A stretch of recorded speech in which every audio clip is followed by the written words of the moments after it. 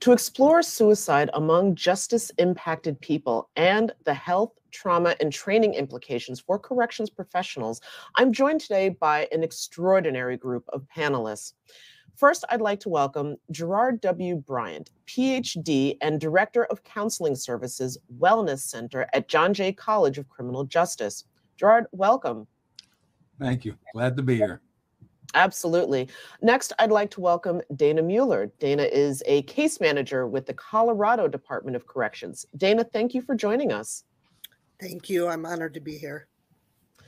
Up next, I'd like to welcome Andy Potter. Andy is founder of One Voice United. Andy, welcome. Thanks for having me. And I'd also like to welcome Stefan Walker. Stefan is Director of Correctional Health at the California Correctional Peace Officers Association. Thank you all for being with us. Thank you.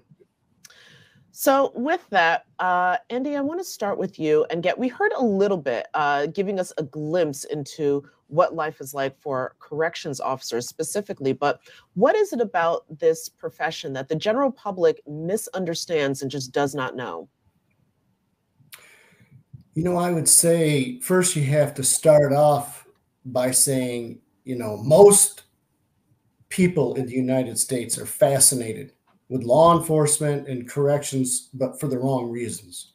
If you turn on many channels on your television and others will show a lot to do with corrections, the shields, people being harmed, things happening that are traumatizing.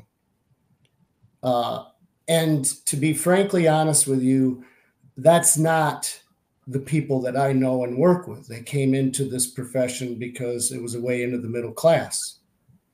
And they wanted to be able to do something good for somebody while they were in that position. And I think there's a narrative, we call it the Shawshank Redemption narrative, that just really paints us as being a bad guy in this. Mm-hmm. And that's not the accurate picture at all.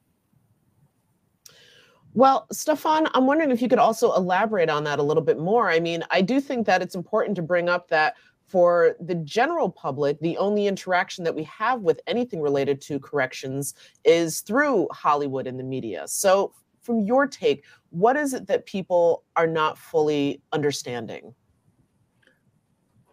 Thank you. I believe there are dynamics that are embedded in the design of the system that people don't account for its impact on the officers.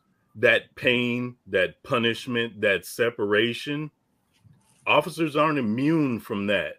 We simply take it in smaller doses. So I think people don't understand that when you walk into this setting, that fear, that uncertainty, that lack of personal security, our uniforms don't immune us from that. And in most cases, officers end up internalizing this, and they don't share it with their families and their friends because it's not something the general public understands. And when you start talking about it, people, as Andy pointed out, people are initially fascinated, but then the inhumanity of it, the disgust of it begins to well up, and they start unconsciously pushing away. So, and we are trained to recognize those subtle little things of humanity, so we stop talking about it. So I think that's one of the primary dynamics that people don't understand, is that we're not immune to what happens in these settings simply because we're employed, paid, and wear a uniform.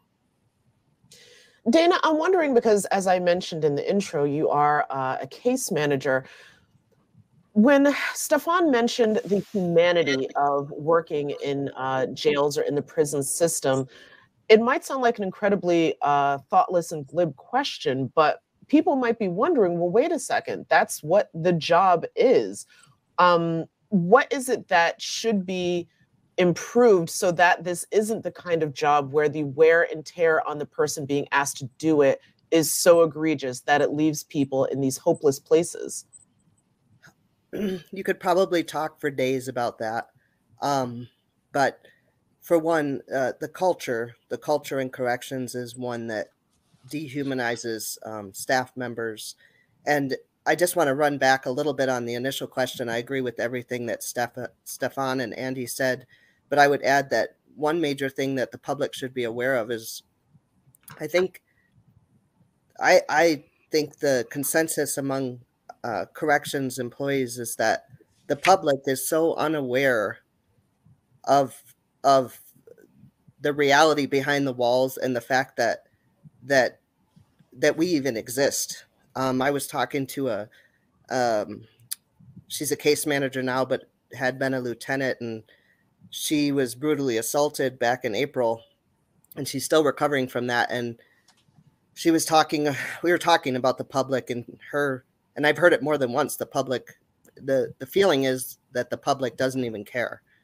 So when you talk about what to change, one thing is just recognition that about what's really happening. The silence needs to stop, the secrecy.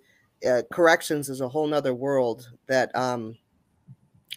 turns everything that really is abnormal, trauma, dehumanization, everything that is abnormal becomes normal in that environment, and you don't even realize that you're internalizing that until, if you ever do, until years later. So for one, the culture, the public needs to recognize that there's a huge that there is a correlation between crime and corrections. So recidivism is more crime, more victims, and we need more attention, funding, and recognition. And it starts with these kinds of conversations.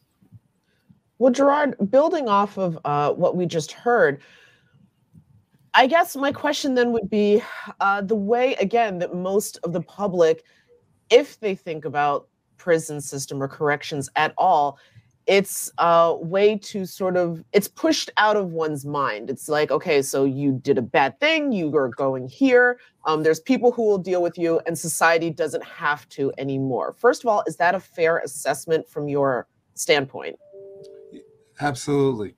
And to piggyback off of what has been shared by all these wonderful professionals here, the media has unfortunately portrayed correctional workers, and I'll use the term workers, as people who are hardened, who have no feelings, who have no empathy, when in fact, and we heard it in the video where a family member committed suicide after 20 plus years of service. And, the fact is that the officers and workers that are in those are people just like everybody else. And you're right that there are some of the, that we're robots that work inside. And in fact, we're not. And we're faced with people with acute and chronic stressors on a daily basis. And it was alluded to, and again, some of the video where people talked about seeing, and Stefan talking about what he saw on a daily basis. Not to mention the fact that just the work itself, the shift work, being separated from your family, maybe having to do overtime, some facilities sometimes doing triples. It just is a recipe for disaster. Well, then I'm wondering if there is, I guess, a way to reevaluate it, because I've heard a couple people bring up the importance of funding. And we see at a time, at least, that for a lot of states, funding for prisons gets cut, or perhaps they're run by a private organization, which doesn't necessarily provide the correct funding, which seems to add to. So, Andy, from your perspective, is this something that money can be thrown at, or is this much deeper? Well, I do think when it comes to funding, we should be thinking about corrections and the investment in the human life. And that investment comes up front in training and better conditions and things like that. They cost money, and you can't take money here and put it somewhere else. That's how we got here, is defunding this system instead of revamping it and reinvesting into it the way we should. That's that point. And I think when it comes to how we view corrections, it's a system that wasn't designed for success to begin with. And I don't think when you take money out of something, we've seen that. Stefan and I both, 30 years I worked in an institution and watched it be defunded. And I've watched how that has an effect on those who live there and those who work there. So I don't think that's a recipe for success at all. I think investment in better training, having treatment programs, wellness training, career advancements. We've seen a crisis across the United States in corrections when it comes to staffing. And if you can't have safe staffing, you can't have safe facilities for people to even think about reimagining their life. So, Stefan, I mean, of course, since Andy brought you up, but also sort of the same question. I mean, again, I think of other documentaries that I've seen about the prison system, or recent stories that we've heard about how some prisons have been so defunded that while they are in warm parts of the country, they can't afford air conditioning. And so it gets sweltering hot in there. Yes, people might think of, oh, that's bad for the prisoners, but that's got to also be bad for the staff as well. Absolutely. Look, we have facilities near the Arizona border, California-Arizona border, where the temperature reaches externally upwards of 115 degrees. Now, you have to factor in that these officers are also wearing stab-resistant vests. They're wearing polyester or cotton overalls, uniforms, and then 15 pounds of equipment in some cases. So again, back to that initial point, that people don't factor that the environment of corrections doesn't care whether you're wearing a uniform or you're wearing, overalls or prison blues. It's indifferent to how it impacts humanity. And that's the component you're going to continuously hear me bringing up, is humanity. There are people in these environments. And when you take funding away from things that produce positivity, you already have an environment that is saturated in negativity. It's designed to foment pain. It's designed to foment discomfort. And when you eliminate, because of budgetary cuts, you eliminate those services and programs that instill value, that eat up that empty time and space. It's just like any other biological experiment. You take something organic and place it in a dark, damp, hot environment, and it's going to metastasize.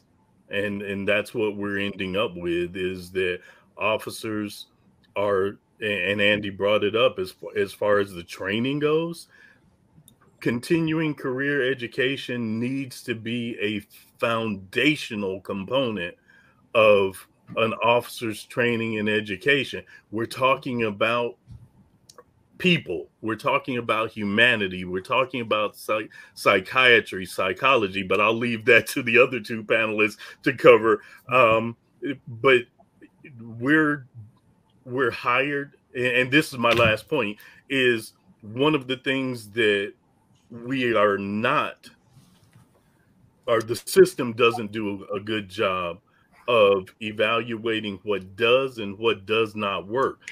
So what they miss is the things that we do as officers that aren't part of our job description to ensure a smooth operating unit, institution, yard, and we don't get recognition for that. And I'll stop it there. Well, first of all, I thank you for that comment, because I think that was very powerful in helping us get a better understanding. I also want to remind the audience that while this is a very, I would say, dense and perhaps surprising subject that we are discussing, please feel free to send in any questions that you would like me to ask our panelists.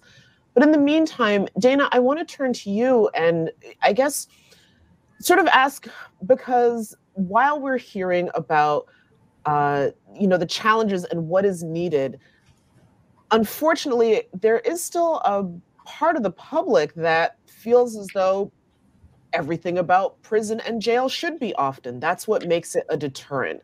And so with that being the prevailing belief for, again, people who have no experience with a loved one or personally in this system, what would you say to that thinking that, like, it's supposed to be awful?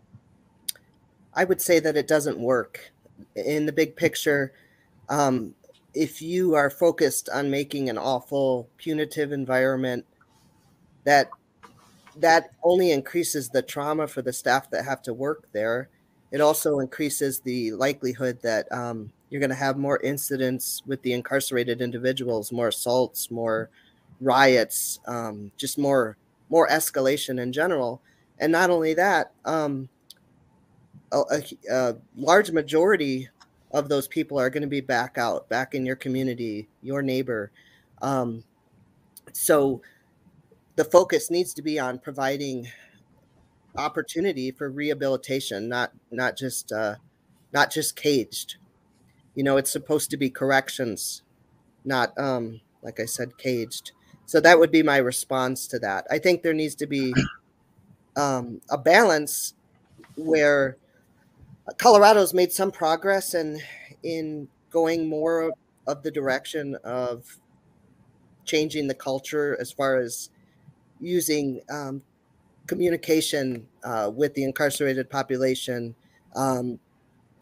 de-escalation techniques, those sort of things. But at the same time, they're leaving the staff behind in that transformations, meaning nothing's changed with the culture as far as how they do treat staff, or we're actually in the middle of a staffing crisis to the point where I'm a case manager, but I'm required to work as a correctional officer twice a week for 2 different shifts because we simply don't have enough officers to even minimally staff the facilities.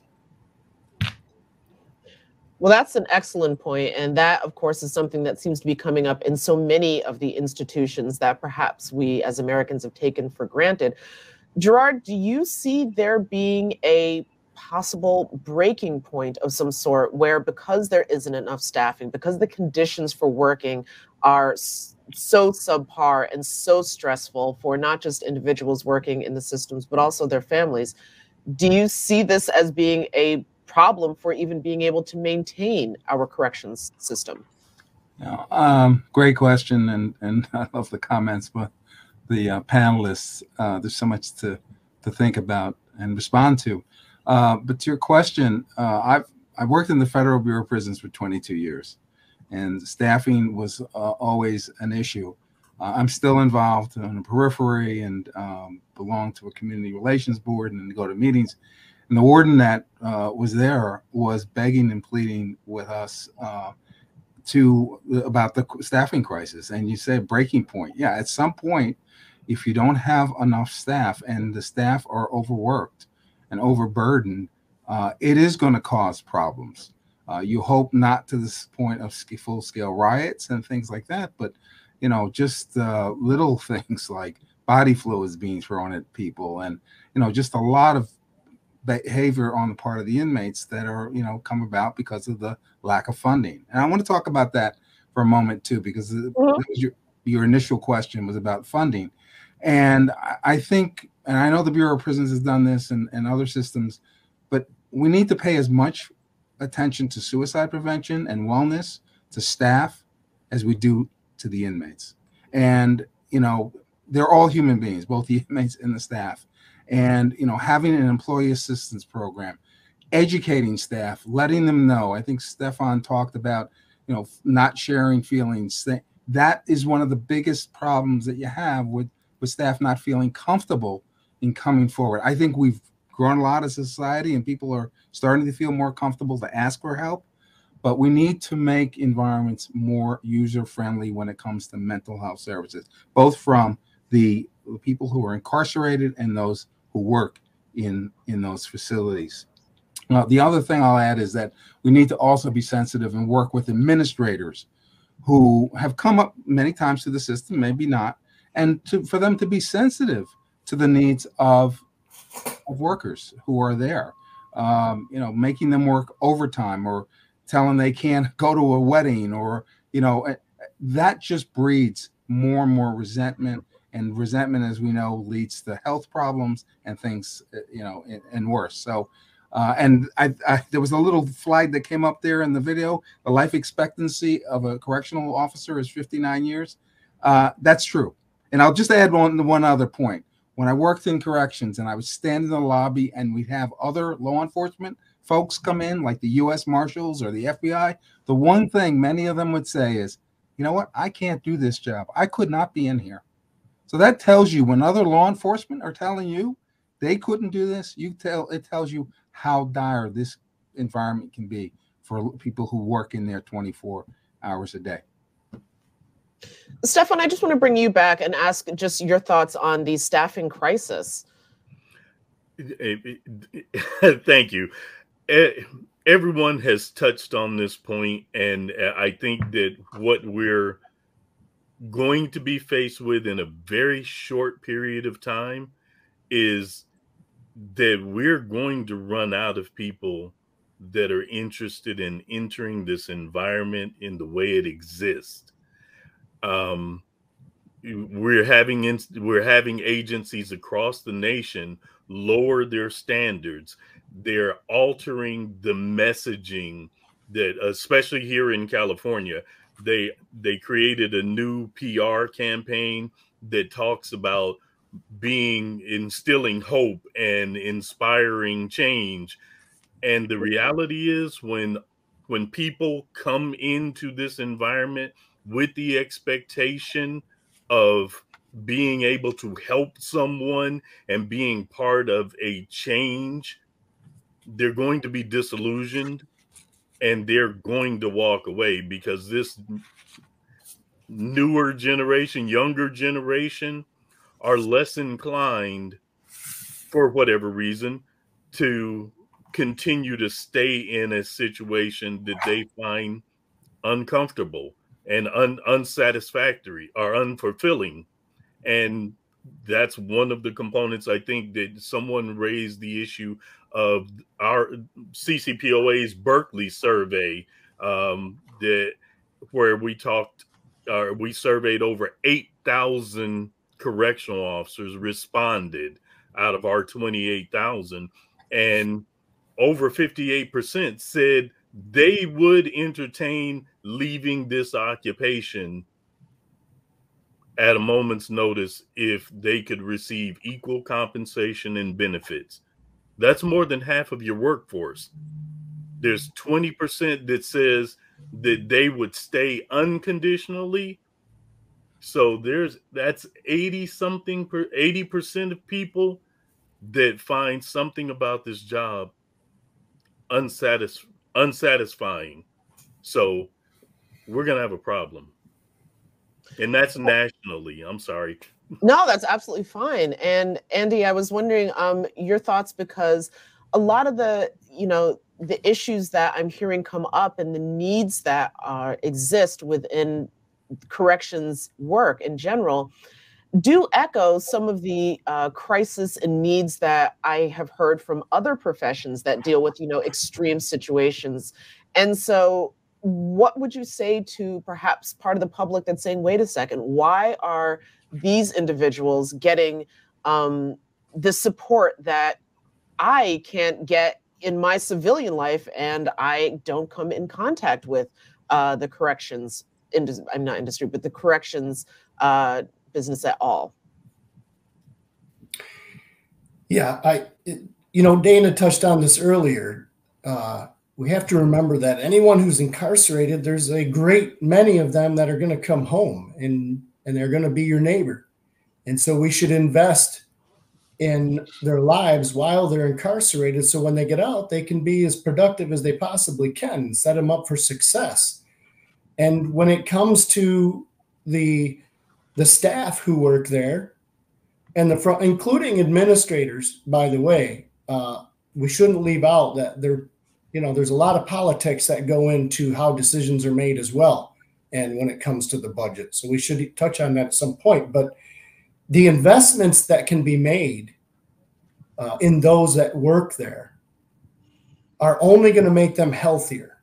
And when you have a sick, hurt workforce, they are not going to be able to perform and take on the kinds of changes and reforms that they're being asked to take on.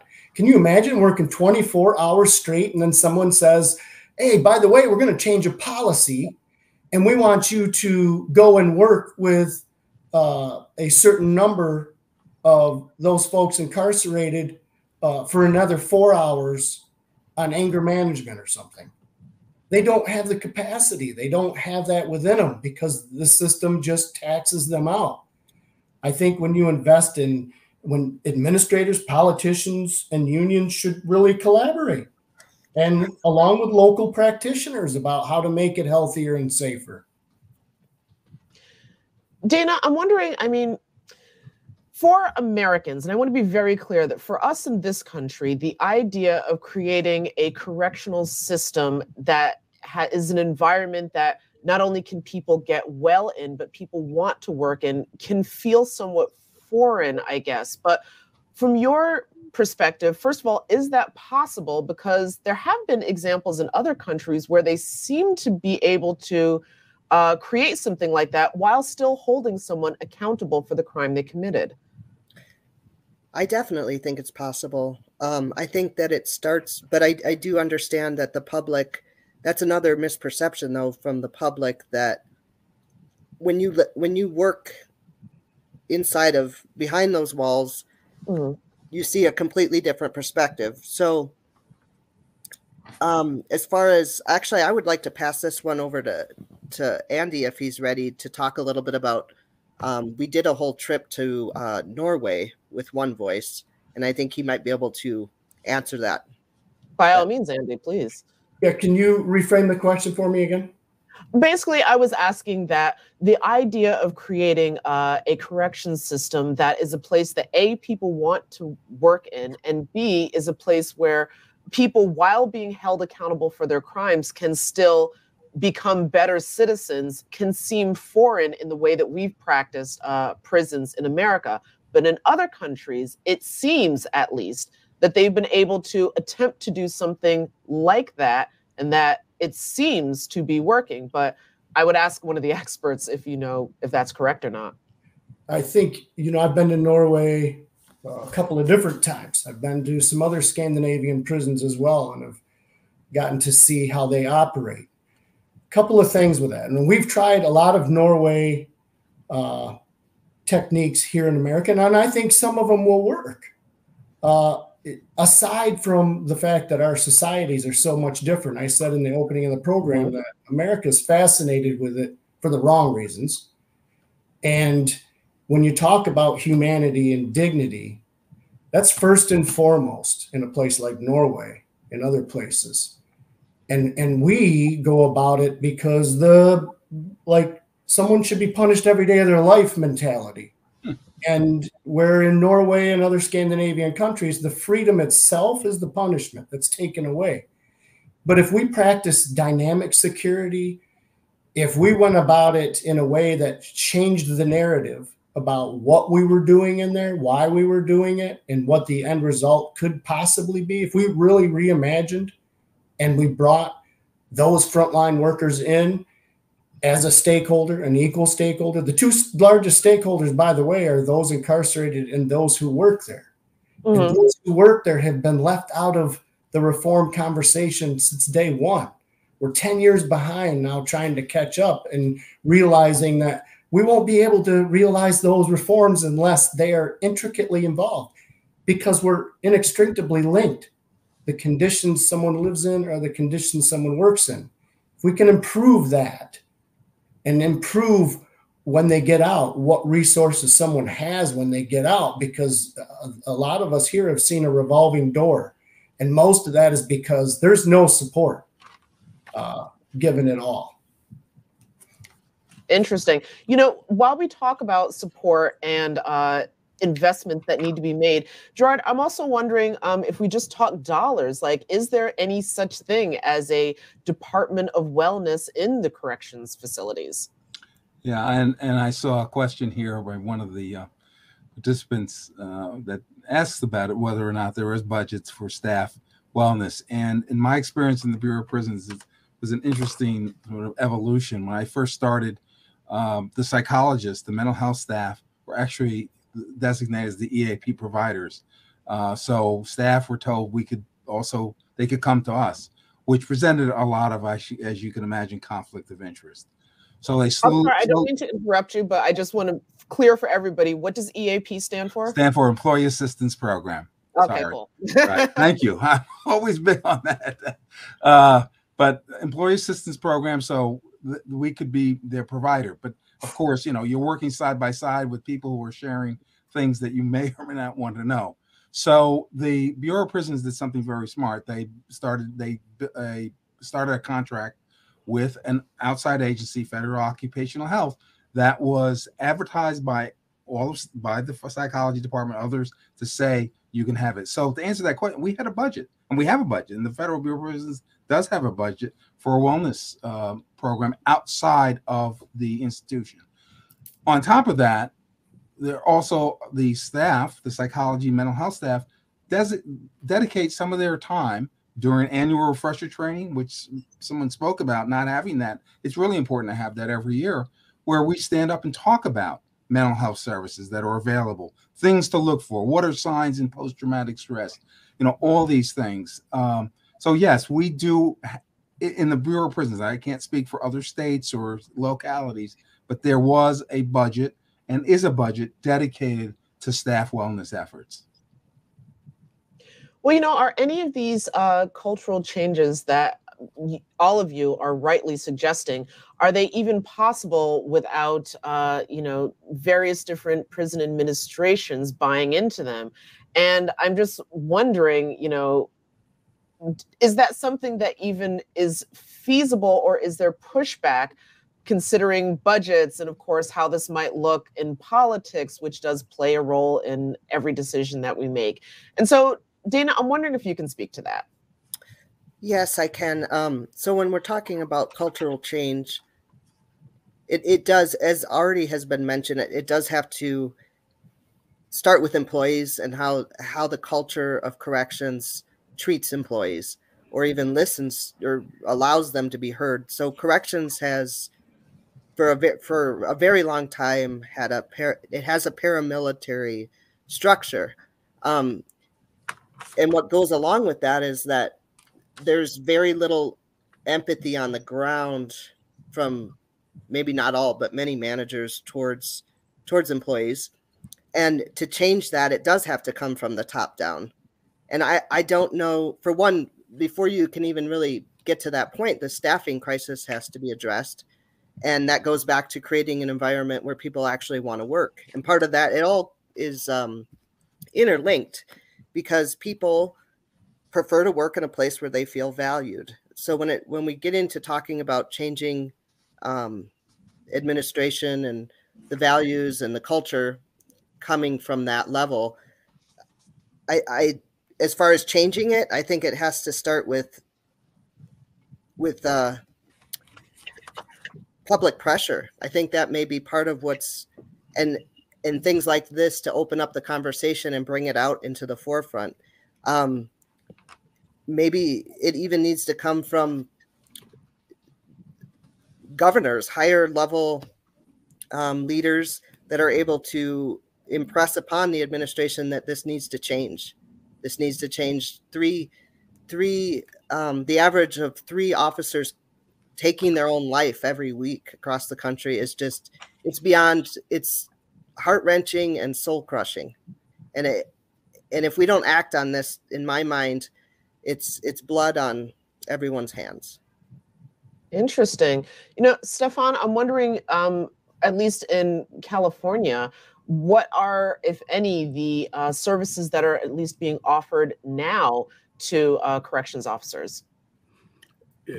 Actually, we have undertaken a extensive advocacy effort in California that has augmented the services that are provided. But I'd like to backtrack just a second. We're assuming that we know by developing these programs what we're solving for. And that's where we're making the most fundamental mistake, I believe, in wasted resources and also waste of human life.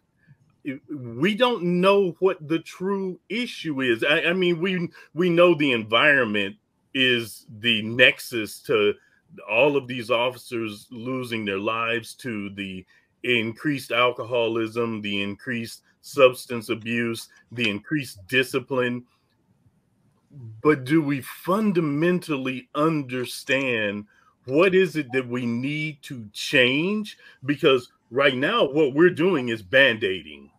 We're responding to the manifestations of something that we do not fully understand why it's doing what it's doing. And as I said, we're wasting resources. In 2000 and I'm going to get this wrong, at 15 or 14, we presented a proposal to our governor to begin a holistic broadband study in order to begin to identify what the problem was. And what it ultimately ended in was our Department of Finance saying, oh, this is going to cost too much money. We're going to end up having to hire a bunch of new officers and cut down the number of hours that officers can be exposed to this environment. So we just need you to offer us some immediate things that we can put in place. We're here today with augmented external services, augmented internal services. But again, we're putting ointment on a skin rash without understanding what the internal cause is. That's a very amazing way of putting it. I think we can all visualize that. But Andy, does that fit with what at least your understanding is in some of the Midwest states like Michigan? Absolutely. When we talk about the stresses, post-traumatic stress disorder, corrections staff have on average 34.1% stress level, where police have 12 to 20, and the general population has 3.5%. That's on average. That's a very high stress level. We know depression, corrections officers are 31% versus police 12, general population 9.1. I think Stefan's right. And remember, this is a reoccurring thing day in and day out. Now Michigan does have has a great system in place. And when you look at places like Norway, the staffing levels are like 10 to 1 instead of here where we're 100, 200 to 1. And the training is much different. 2 years of it with peer-to-peer in Norway. Where here, you're lucky to get 16 weeks if you're lucky. So it's across the Midwest. It's around the United States. And I would go one step further. This is a global problem. This is not just afflicting here in America. It isn't just a Michigan problem, not a California or Colorado problem. This is a global issue. So, and until we start to change the environment and we start to understand and recognize, as Stefan alluded to, what the root cause is, and we come together to fix that, we're going to continue down the same road. On average, 157 corrections officers in the United States commit suicide. versus 11 on average. 11 to 15 die from causes that are directly related to the work they do. That's staggering. That's a crisis. Dana, I'm also wondering, how do you see at least the culture from administration and the way that they view staff as not just a large organism, just staff, but as individuals? Yeah, management. Again, this is from what I understand and what I've conversations with other correction staff. This is a nationwide and, like Andy mentioned, global problem. It's not just one state. So just a couple quick examples. I was talking to a sergeant the other day, and he was telling me how a few years back they had a incarcerated person jump off the 3rd tier. It was a successful suicide, and he was part of that and had to witness that, and he had to work they needed him to stay over, so I think he worked another 8 hours, something like that. So for 16 hours. And the response he received from management at that point was more like, it sucks to be you. I mean, and that's the kind of thing. There's little things like much less extreme, but things like that go on every day. From the officer that had to call in sick. This person has tons of sick time, and he calls in sick because his daughter's very ill, and he gets a frustrated sigh from the lieutenant, and she hangs up on him. I mean, that's the kind of, you are a body, you're not an individual, and that needs to change, because all of that contributes. If you're not feeling valued, I was thinking that when we watched the very first clip, that staff go through the same dilemma of not feeling valued or that we matter. Of course. Well, I guess then with all of this, to bring it back to how this affects the entire country. Dana, you, of course, mentioned several times, and I think all of you have, that not only do incarcerated people, they do come back out of prison, but also that corrections officers are also part of our communities as well. What is it, and I'll pose this question to the entire panel here, that seems to be something that the public, the general public, can do to help provide support? If it's community organizations, if it's, I don't know, some sort of, like, if it's donating, I'm not really even sure what that might be, but what is it that at least the public can do while we wait for the mechanisms of bureaucracy to start to move? And Gerard, I'll start with you. Sure. I just wanted to address one thing and then talk to that question. Getting the administration to buy in to changing the culture.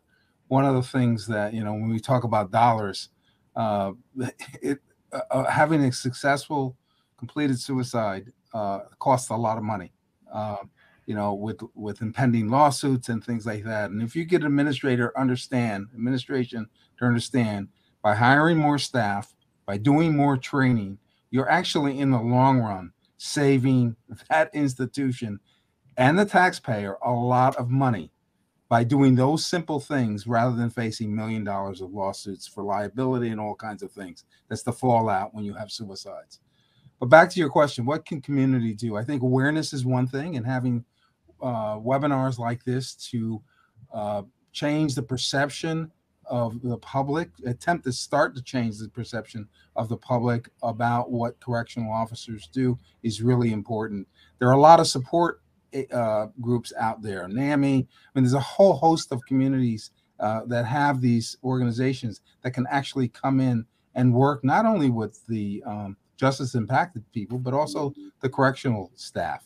So I think I know it's a very simplistic answer, but definitely awareness is where it starts. Okay, and Andy, your thoughts? Same question? Yeah, I think that's right. It's going to take a collaborative effort, I think. Number one, to find exactly what the root issue is. And when you find the root issue for those who are working there, you're going to find the root issue for those who are living in there, those who are incarcerated, because we're inextricably linked. And I think it's going to take a collaborative effort. It's going to take changing the environment revamping the culture, bringing humanity and dignity back into a situation where it wasn't designed to have it to begin with. And I think it's going to take community. We're going to have to reset the narrative. And we're going to have to make sure that the community and others have readily available programming for when someone gets out of prison, and when someone retires, and someone that's going in and day out with that reoccurring stress, because you can't cure. This is afflicted. This is an injury, and you can't fix that when someone's reoccurring that every single day of their life. They work in there. Stefan and I both did it for 30 years. It's not, you won't cure it otherwise. Stefan, your thoughts? We don't have enough time.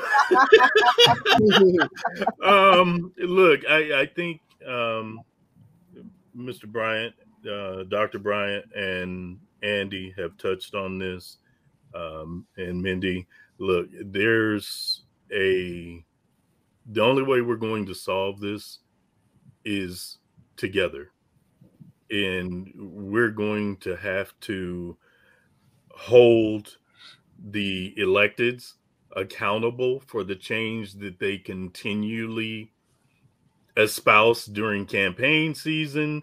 And these budgets for corrections, we need to know what does and does not work. I think the public is already there. The Pew study that's dated now, but 1 in 100 people have someone that has been under supervision. The public understands and is destigmatizing every day having been engaged by this system.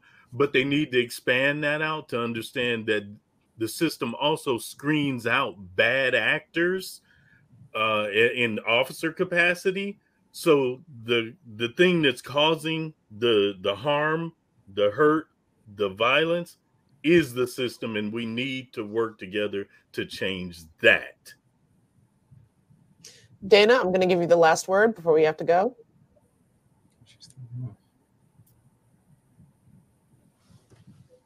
Oh, okay. I think we lost Dana. Well, unfortunately, I'm now looking at the clock and realizing that we have run out of time. So unfortunately, we do have to wrap it up, but I do want to thank all of my panelists, Stefan, Andy, Dana, who unfortunately we lost, and Gerard. But seriously, thank you all for being here with us and sharing your incredible knowledge. And on behalf of 13 and John Jay College, I want to thank you, our audience, for being here with us.